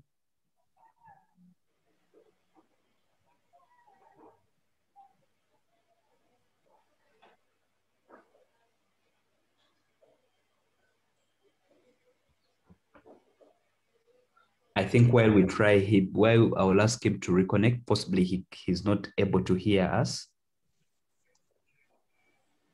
Professor Sempebwa, can you hear me? Now I can hear you, but I'd lost you time. Wow, okay. I was asking you, Professor, to share your thoughts. You've heard the status of the rule of law in our respective countries. You've been in the business of advancing the cause of rule of law for a long time. What quick thoughts can you share with the bar leaders and the East African Law Society for purposes of dealing with what is happening? I'll also ask you to share up your closing remarks as you do that. Thank you. Thank you very much. I must apologize. I lost connection for about 6 minutes, and I lost a bit of what has been discussed. There's been some internet interference, so I may not be able to comment on everything. But from what I attended, from what I heard, there is really a convergence of views on what is happening and what the membership of the respective bars separately and jointly under East African Law Society can do. But before I make my comments, I would like to share some of the views on elections in this region. there is a pattern of similarity when the election season comes, a pattern of similarity of action in our respective states. We've had an election in Burundi, an election in Tanzania, and we are just completing an election in Uganda. An election, as the president of the Tanganyika Law Society has said, is a very important thing for the rule of law, because this is where the people exercise their sovereignty and confer mandate on representatives to ensure their well-being, to ensure that they are treated under conditions of justice and they have equal opportunities. But it's a worrying trend that elections are turning into civil strife wars. So, as members of the respective bars and the East African Law Society, I think we have a lot to do in trying to ensuring that democracy prevails. One of the problems we're experiencing in Uganda, I've listened to all the others, you know, the lack of independent election management bodies, interference by the security agents in elections and so on. But one of the problems we're facing in Uganda is that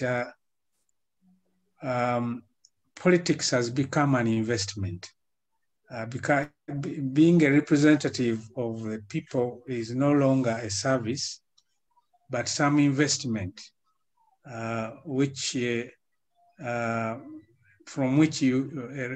successful candidate must recoup profits.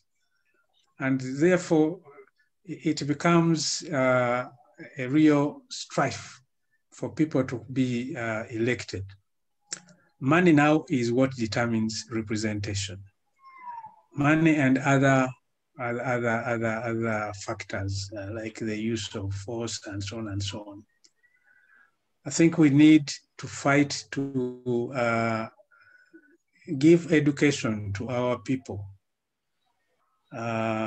who are always at election seasons, are always now trained in receiving benefits of this and that. And in return, they expect that the representative has the capacity to give them personal services and remedies for personal matters, like a treatment of their children and so on and so on. And this goes not only at the parliamentary or district level, but goes up to the top, where the president is now seen as the overall conferrer of benefits of any type. So we need to engage in sensitization of the people to get out of this attitude that their representative pays them and they expect personal benefits out of it. And on the other hand, the representative must recoup the investment through being susceptible to bribes of the other organs of the state, especially the executive, and the end result that we are not served. So it's a worrying trend. However, going back to the rule of law, I appreciate what the respective bars are doing.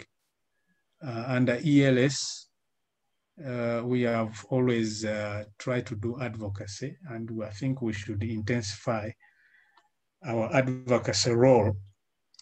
We should also intensify our action, intervention, through challenges to abuses of the rule of law, through challenges to laws that are not conformity with the principles of the rule of law. We have done this before. We have had a litigation team that has done a bit of litigation before the East African Court of Justice. It's simply that in the last 2 or 3 years, it has not been possible, maybe through lack of funding and so on, to approach the East African Court of Justice more frequently than what we did before. But a lot of jurisprudence at the East African Court of Justice originates from the East African Law Society, as Donald Dare there will bear me witness. And we should continue in this area. I've heard the talk about East African Court of Justice lacking judges, the need for appointments and so on. That's an area, again, for us to simply not agitate for appointment of judges, but a restructuring of the entire court, and actually restructuring of the entire East African community. Otherwise, if we are going to continue having 5, 6 gentlemen deciding affairs of the community and restraining from deciding affairs of the community at will, then we are not going anywhere. And this is how the East African community, #1, collapsed. So even in respect of the court, I think we should agitate for a system of transparent, competitive appointment of judges who should preside at permanently in this court, because the volume of work has increased and is going to increase. So we should take an interest in the East African community generally. And the East African Court of Justice is one most important to us, but to the community at large, because this is the most integrative organ of the community. The others are constituted of delegates of the respective states. So we have a long way to go. We cannot say that the situation is rosy, that matters are fine.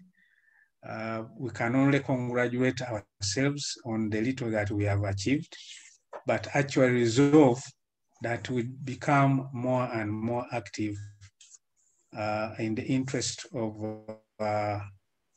the people of the region. It's going to be a difficult situation now that the community is growing. We've been joined by South Sudan. And as you are aware, the situation in South Sudan is a bit precarious. There is a tendency to believe that South Sudan is still far away from us and we shouldn't be concerned with it. But that is not the case. It's around the corner. Anything that goes wrong in South Sudan affects our areas in Uganda, Kenya, and the Congo, which is also trying to join the community. The spillover can then go on to other partner states. I would like to thank you, Mr. President, for organizing this webinar, and also for you and your council to take the initiative to put in place a rule of law committee of the EALS.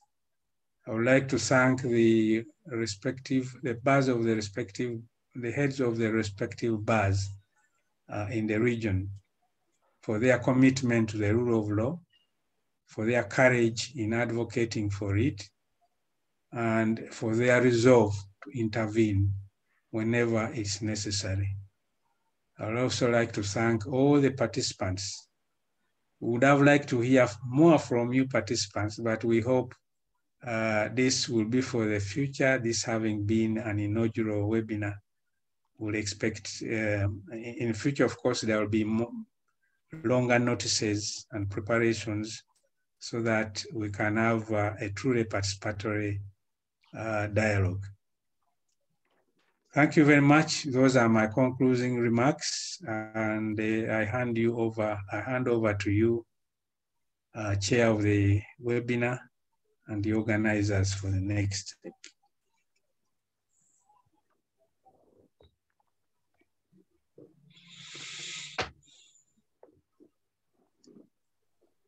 Thank you, Professor, for your thoughts on what more we can do. And I think we are glad and humbled that you accepted to chair the Rule of Law Committee. So I think we will continue to push that agenda. Let me quickly ask President Nelson Harvey to give his concluding remarks on this conversation.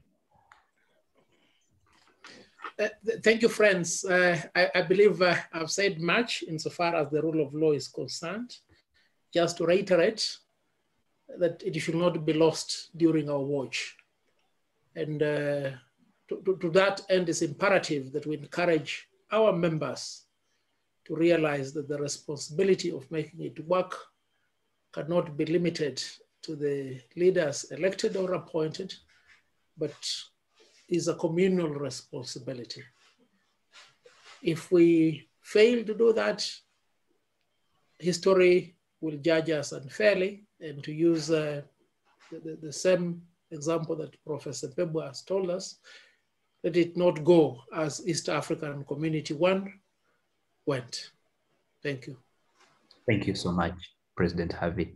Let me ask Dr. Shala, President Shala, to share his closing remarks.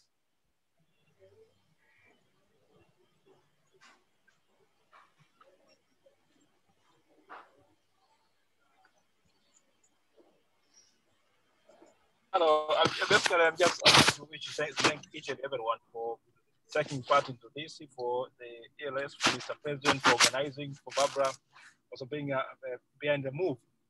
So I think it's a good start. Let us continue working together. Let us explore more facets of the rule of law and let us pursue them. So I hope, as we've been promised, that even our members will be participating in future webinars. So let us do them. Otherwise, I thank you very much. Thank you. Thank you, Dr. Shala. Let me ask President Batone Julian, could you please give your closing remarks? Thank you, President. It's just an internal dialogue that we have to have with members in each law society or bar association. And therefore, on the level of ELS, is now in place, a dialogue with university student and DLP program on the rule of law, because then we'll be able to identify issues followed by isolating issues by issue and then treating them. So that will be a good way of discussing identification of issues, finding solution that has been identified elsewhere, and implementation in our jurisdiction. Thank you. Thank you so much, Batonier. I think we could have lost President Wall. She's not on. Okay, let me take the opportunity to thank everyone who has attended this. Maybe I'll just ask my CEO, Hannington, just 1 minute, just say something so that we can be able to close this discussion. Thank you, Mr. President, and I appreciate the very welcoming, refreshing discussion that you've had this afternoon, and quite, you know, it's quite reassuring. The last 3.5 years or 4, Don and I have been fighting monsters in the name of rule of law, and we've been thinking that we are losing the grip on it in East Africa. We saw what happened in Tanzania in the election. Uganda followed closely, and before that, we saw what had happened in Kenya. It's not just on human rights. We are looking at independence of the judiciary at the same time, where Kenya was a real culprit. We know what's going on in Burundi. We saw what happened around the election, and not that Rwanda is very much safe. We believe still the people don't have voices enough to speak. And in South Sudan, extrajudicial executions are the order of the day. And we believe that these are things, the conversation will be carried forward and more with the work of the Rule and Law Committee and the Presidents of National Bar. We should be able to open that space more. If lawyers can speak, then we believe we can create voices for the ordinary people to speak. Thank you so much, even Mr. President, and for the organization, David, and the Secretariat too, for the support. Thank you, Huntington. I cannot finish this conversation without giving a minute to Donald. Don, please, just in 1 minute as we close, please say something, your closing remarks. Thank you very much, Mr. President, once more for hosting this debate, for initiating this. I think as my brother CEO has said, and as the President had said before, there's a lot of work to be done, but we are committed and we are re-energized by the initiative that you have started to do what we can as soon as we can. And on behalf of the leadership of the Pan-African Lawyers Union, we just wish you, our members, the East African Law Society, the institutional members and the individual members, all Godspeed and best wishes as you embark on this important work. Thank you. Thank you so much, Don. Let me take the opportunity to thank all the panelists today. I want to thank the presidents of the bars. Thank you so much for sparing time to discuss rule of law. I want to thank Professor Sempewa. As always, whenever you're called upon, you always are available. Thank you for continuing to spearhead this fight on rule of law. Let me thank all the attendees, our members. We thank you so much for attending this inaugural webinar. Our commitment to you is that we will continue to advance the cause of the rule of law, and the committee chaired by Professor Sempewa is going to organize more webinars on rule of law so that we can be able to engage in a more participatory manner. Thank you once again. Let me wish all of you a nice weekend and a nice evening. Thank you.